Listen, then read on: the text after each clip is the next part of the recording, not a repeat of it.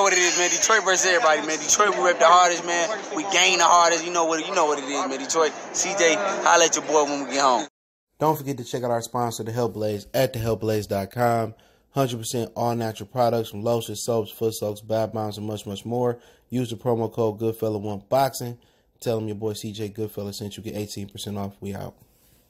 All right, according to Mike Covender, Terence Crawford, and what's his name? Sean Porter purse bid has been pushed back again. Let's talk about it also. People getting on Josh Taylor for calling out Ugas and not Spence and Bud. But if he called out Spence, people be saying Spence only had one eye. So I don't hold nobody against not calling out Spence while he injured. And then also with Spence too, there's two different sides of the streets. So the same people that say Bud, you know, on the wrong side of the street, so is Josh Taylor. He signed with Top Rank. All right, so that's also a fact. We'll talk about that. But thumbs up the video, share, subscribe to the channel. Appreciate that. It's the best way to donate. Want to make a financial donation? Cash App CJ Good 313, Venmo CJ Good 313, PayPal link in the description. I appreciate all donations you guys do. So so apparently it's pushed back to September 14th. All right, and that then that's the purse bid. They need more time to negotiate a purse. I've been talking about this fight for like 2 years already. I had plenty of time to negotiate this fight, or a year some change. So I'm not trying to hear that. You keep pushing this shit back. Is it gonna happen or not gonna happen?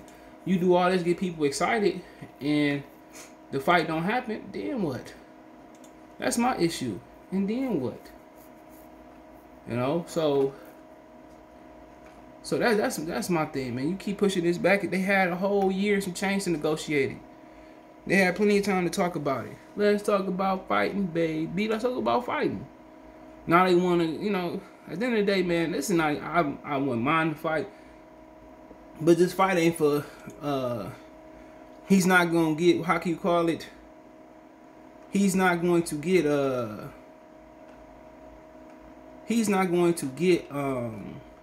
validity. It will be no validation. They just move the stick back. But you can say the same thing about fighting Ugas. You can say the same thing about fighting Keith Thurman at this point. Same thing about fighting Earl Spence. All right, somebody 24-year-old Illinois. I'm not gonna say allegedly using the fake COVID vaccine card to enter. They said that's 7 years.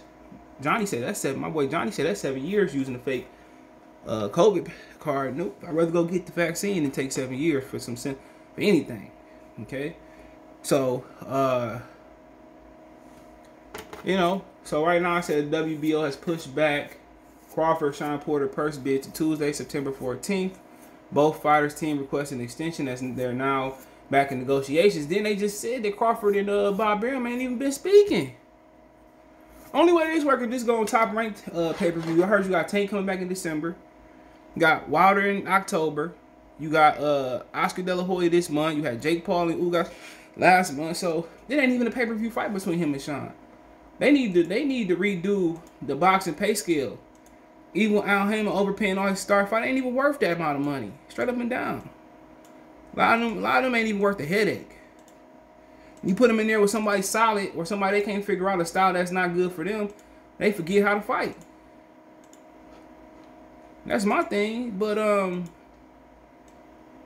so I mean, I'm over it, bro. I'm over the whole welterweight waiting around division. Honestly, I'm over the whole thing because these boys busters, man. A lot of these dudes that don't want to fight, they busters, man. That's my problem. A lot of these dudes is busters, man. These dudes really don't want to fight nobody. They sit here and talk all this shit, man, but they bust. I'd rather watch football. Because I know the best gonna eventually, you know, we gonna get something close to the best fighting the best. Or the best facing the best, but they had a whole year some change to do this. Now they want to negotiate. Crawford wasn't even talking to his team. Let that sink in for a minute. Crawford wasn't even talking to his team. You know, all of a sudden not everybody happy, but they put it on their on the WBO Twitter site, on their Twitter handle. Purse bid a mandatory bout between welterweight champion Crawford and Porter has been moved to September 14th following requests from both promoters of both fighters, Crawford and Spence, Top Rank Crawford and TGB Promotions Porter. Both companies requested additional time to continue ongoing negotiation. The purse bid was originally scheduled for Thursday, September 2nd at 9 a.m. Eastern Standard Time at WBO main office in San Juan, Puerto Rico. So what happened is when they started streaming that shit, they knew Sean Porter was gonna duck, and I think now they want to try to make the fight. But my thing is, this got to go on. This can't go on PBC. Too many pay-per-views around that. So I don't care, man. If they fight, man, they fight. I'm not gonna stress myself out about somebody fighting and not fighting. I don't care, cause this ain't even a fight nobody asked for. This ain't Ugas. And Ugas already sparring Shakur Stevenson. This ain't Errol Spence. He already injured. This ain't Jabil Charlo. This ain't none of that. This ain't Keith Thurman. This ain't none of that. We wanted one fight and we had to wait years for it. We tired of that shit, man. NFL, we know the Super Bowl gonna be every year before the season start. We know the Super Bowl, even through COVID. In boxing, ain't no Super Bowls. You got a whole bunch of subpar fighters dancing around, doing a ring around the Rosie. A bunch of subpar fighters ringing around the Rosie. Like they fucking making money. Like they the shit. They not. They not that good. That's my thing. They not that good to be sitting around here dancing like they kid and play. But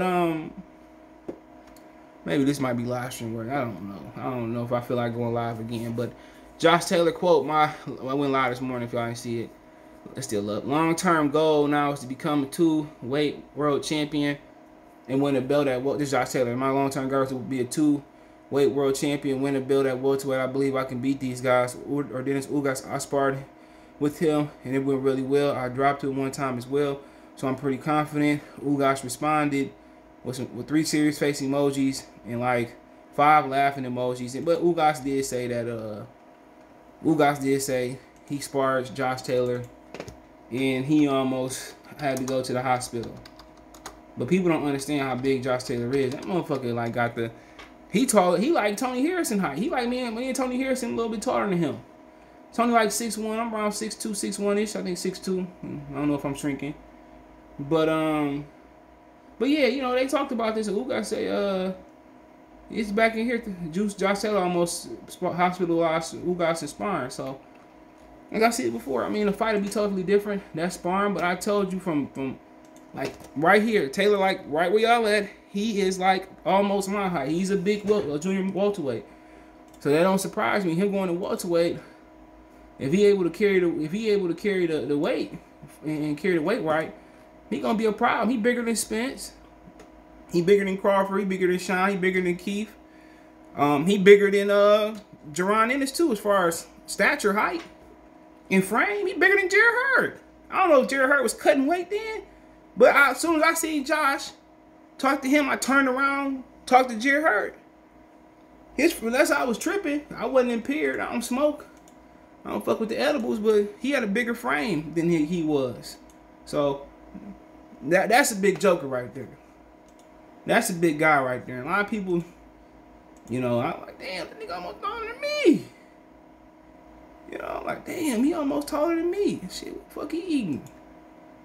You know, what he over there doing in the United Kingdom? You know, shit almost bigger than me, bro. But like I said, people saying, you know, read the comments. Hold on.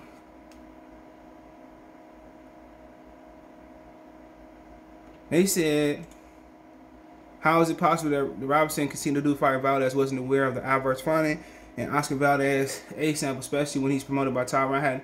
I had no idea. I'm upset, said Casino's manager. Oscar Valdez supposed opponent Sergio Bertelli. I learned from you by surprise. So they didn't even, Bob Arum didn't even tell. That's some Dillian White shit. He didn't even tell Oscar Valdez opponent September 10th that he popped high. They learned from Mike Coventry, they said. But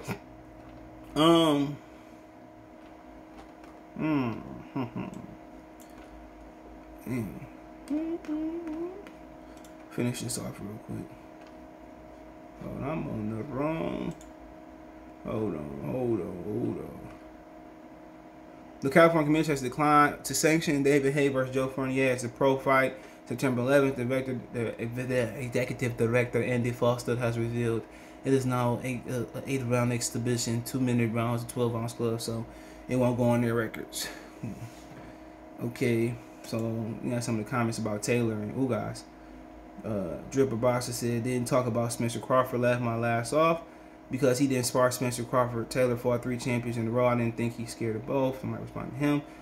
What I've been saying, Ugas is food at 47. That's Ronnie Boy Fresh. Salute to Ronnie Boy Fresh. Slim. I have doubt Taylor would beat Ugas if he was to beat him in another side topic convincingly. I think he can beat Spence and give Bud the hardest fight. That's D Damien 9612.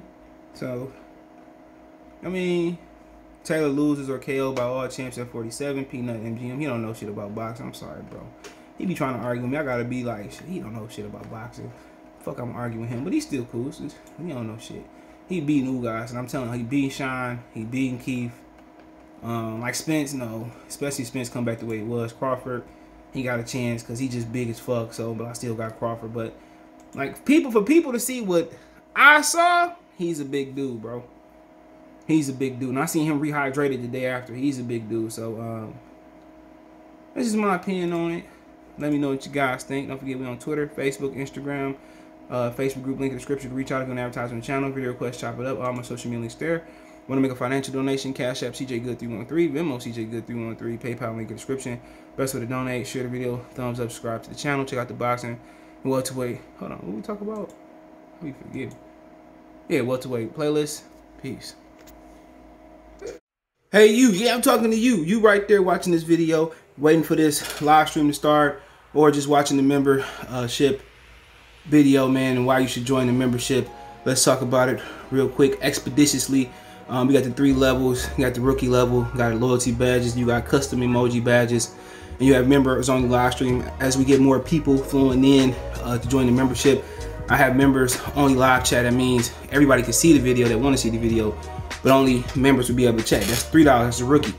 The All-Star, you get personal shout outs before the videos, maybe after the video, mostly likely before the videos. You give a priority to reply in the chat. So as soon as I see you, I reply before anybody else. Get early access to pretty much all my non-boxing videos there. $10 a month. Then we got the boxing pound for pound superstar for all my boxing boys and gals out there. Get early access to prediction and most of our boxing content, virtual video collaborations, and open debate. So, you know, if you want to pre-record or go live and debate me for a whole video, you got early access to new videos, some of the videos in the All-Star as well too, and priority reply in the comments. So I see in the comments you get priority reply. No, instantly that's $20 a month. So let me know what you guys think. Don't have a Patreon no more, so here's where you're gonna get some of that exclusive content I used to have on the Patreon. Peace.